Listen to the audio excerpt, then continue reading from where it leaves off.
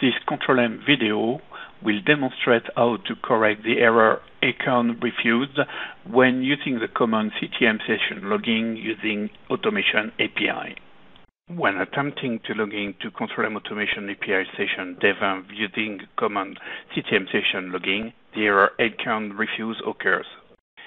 We need to identify what is causing the problem, checking that the IP shown in the error message is the correct IP for the AAPI server.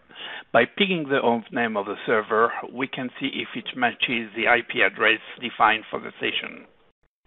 Then we need to check the configuration of the web server by running the command emWebStatus and verify that the IP address or hostname and the port displayed are the same as the one configured on the AAPI session.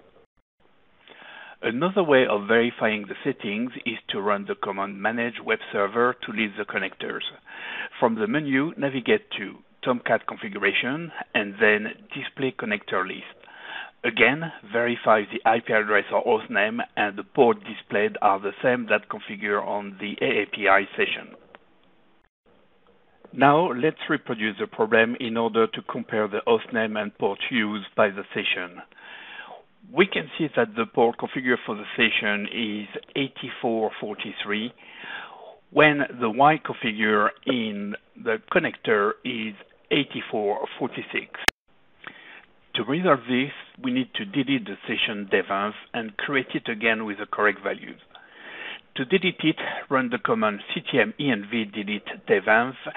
The delete command will list the remaining environment from which you can verify that the dev is no more listed. Once deleted, we need to recreate the session using the correct parameter, which are the session name dev, the endpoint displayed, the username emadmin, and the password.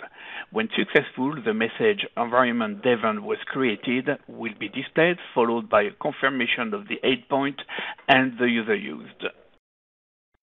We can now verify that the error is corrected by logging again to the session dev. The username and token is displayed, confirming the successful login. This concludes this Control-M solution video. Please have a look at our knowledge base and YouTube channel for more videos like this.